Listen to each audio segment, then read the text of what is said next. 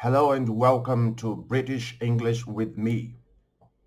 My name is Alexandre and I've just decided to record another video as I promised, and today we're gonna be talking about another BBC News article, and I've chosen that channel because I've been following their news for quite a long time, and I know that their English is of a really good pattern. It's good English, plain English, that being the reason why I'm going to be teaching you English through that method.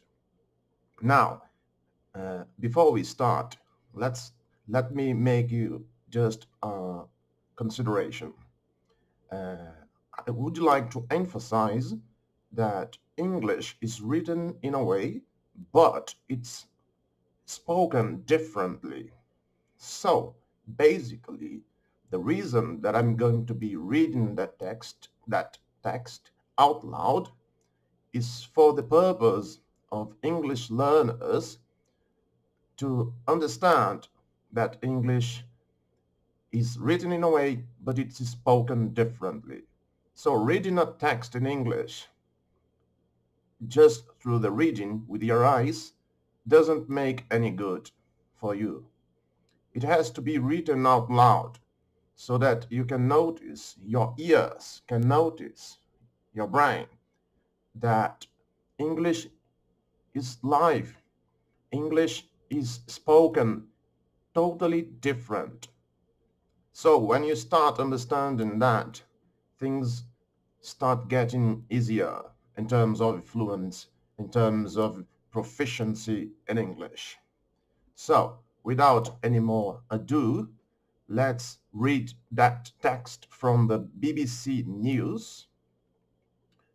I've just chosen that article because it's a really relevant article. It basically says about politics, diplomacy, economy, and stuff. Okay, so let's start. This is the headline. So it says here, disengaging with China, not credible, says James Cleverly.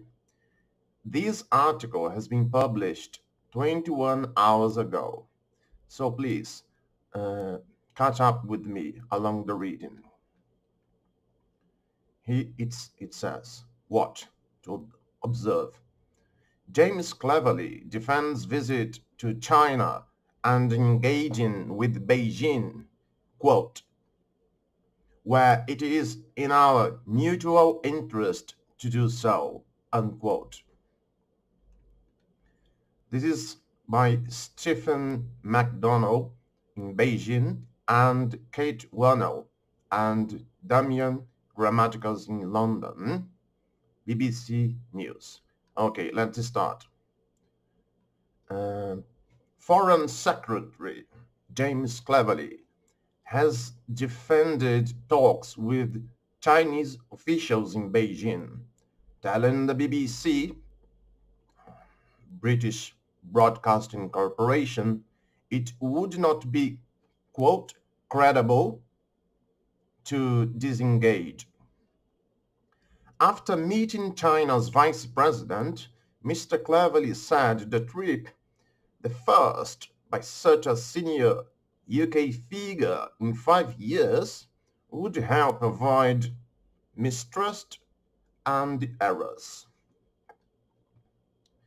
But ahead of his visit, some UK MPs, that means United Kingdom members of Parliament from the United Kingdom, so again, but ahead of his visit, some UK MPs attacked the government's approach to China as incoherent. In recent years, UK-China relations have deteriorated.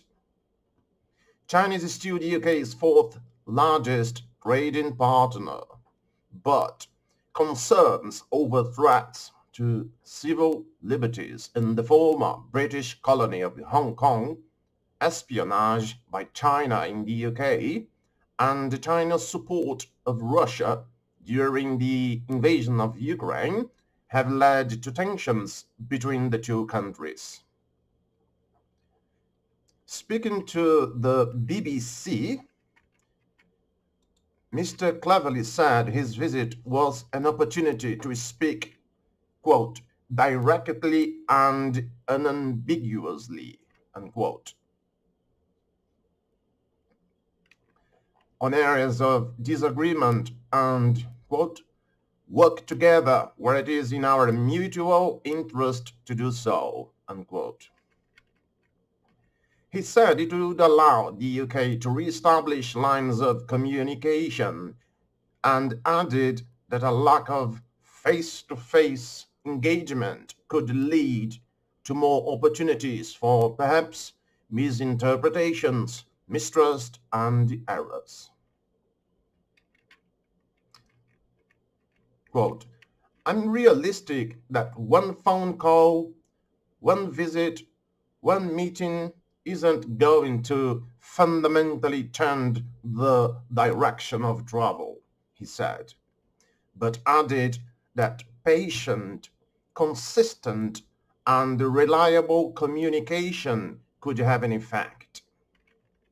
That's why I present issues around human rights, Xinjiang, Hong Kong, and indeed individual cases every time I have meetings with representatives of the Chinese government. Asked about China's support for Russia in Ukraine, Mr. Cleverly said the country had an interest in bringing the war to a fair and successful conclusion. I don't think it's in China's interest for there to be a perception they're supporting actively or even passively Putin's actions. Mr. Cleverly said the UK wanted to maintain an economic relationship with China, but added, quote, national security comes first, and if there is ever a situation where our security concerns are at odds with our economic concerns, our security concerns win out. On Wednesday, Mr. Cleverly met China's Vice President, Han Zheng, at the Great Hall of the People in Beijing and held talks with China's Foreign Affairs Minister Wang Yi. The Foreign Office said during the meetings he raised the case of Jimmy Lai, expressed concern about the treatment of the Uyghur people and urged China to lift sanctions on British MPs. That means British members of parliament. In recent months, both the U.S.'s Treasury Secretary Janet Yellen and the Secretary of State Antony Blinken have visited China in efforts to restart communications between the superpowers. Since the beginning of the year, China has also received visits from leaders of the EU, that's the abbreviation for the European Union, France, Germany, and Spain. Former Australian Prime Minister Malcolm Turnbull told the BBC that China is on a charm offensive after backtracking on a very aggressive approach to foreign affairs, nicknamed Wolf Warrior Diplomacy. The UK-China relationship has changed dramatically since 2015, when David Cameron's government hailed the golden era. China's President Xi Jinping and then UK Prime Minister David Cameron share a pint at a pub in 2015. Pub is the abbreviation for public house. It's a sort of bar. It's a bar, actually. At the time, then Chancellor George Osborne said the UK had consolidated its position as China's best partner in West, and Mr. Cameron took Chinese President Xi Jinping for a pint in his local pub. However, since then, the UK government has criticized China for its treatment of Uyghur Muslims living in the country, and in 2021 it banned the Chinese company Huawei from UK's 5G infrastructure, citing security concerns. In the same year, China banned 5 MPs, including former Conservative leader Sir Ian Duncan Smith, accusing them of spreading lies and disinformation. As Prime Minister, Liz Truss was reportedly planning to recategorize China as a threat to the UK.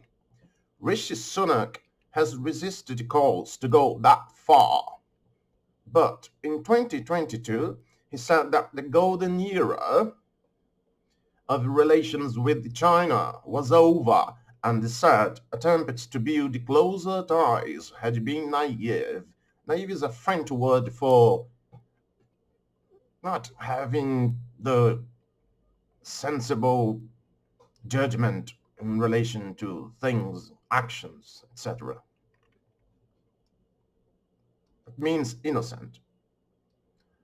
At its heart, the UK's recent policy towards China has been based on a changing perception of the balance between the UK's economic interests and its security concerns. At times, the UK has sought business opportunities in China and Chinese investment in the UK, welcoming Chinese participation in even sensitive sectors such as civil nuclear power stations. But ties, sorry about that, but ties have been strained, have been pressed, as China has taken an increasingly authoritarian turn under Xi Jinping's leadership.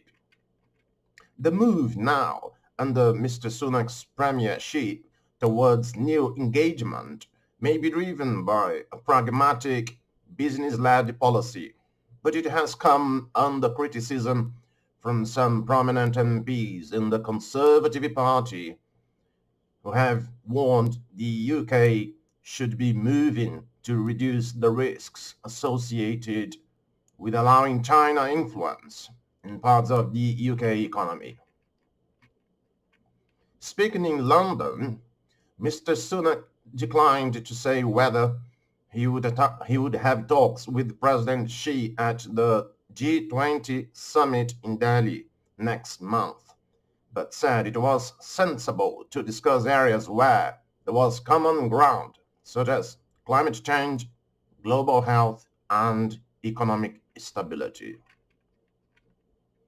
Mr. Cleverly's visit comes as the Commons Foreign Affairs Committee criticized the government's approach to China in a new report on UK policy in the Indo-Pacific.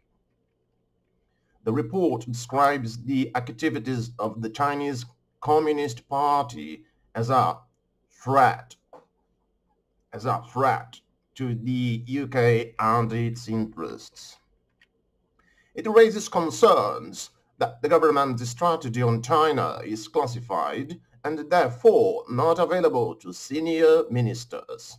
It says this has led to incoherence and calls for an unclassified version of its China strategy to be published to provide guidance to the public and the private sectors. Here we have an image from the UK Parliament.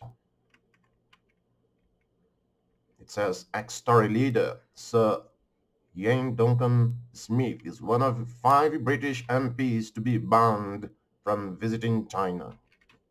Okay, let's continue with the reading. The committee also argues that all relevant ministers should be briefed on the higher classification version of the strategy. The committee's Conservative chairwoman, Alicia Kearns, said, quote, "The confidential, elusive China strategy is buried deep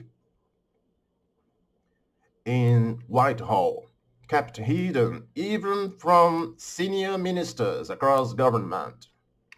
Quote, how can those implementing policy and making laws do so without an understanding of the overall strategy?"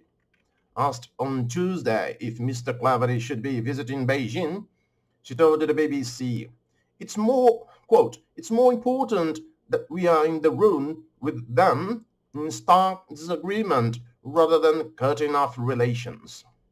However, former Conservative Party leader and minister Sir Yen said the visit was the latest stage of Project Koto. I think that it's said that way. He told the PA news agency the UK position smells terribly of appeasement. "It's like we want more business. Therefore, we don't want to upset the Chinese too much," he said. "What we end up with is that they think we're just too weak."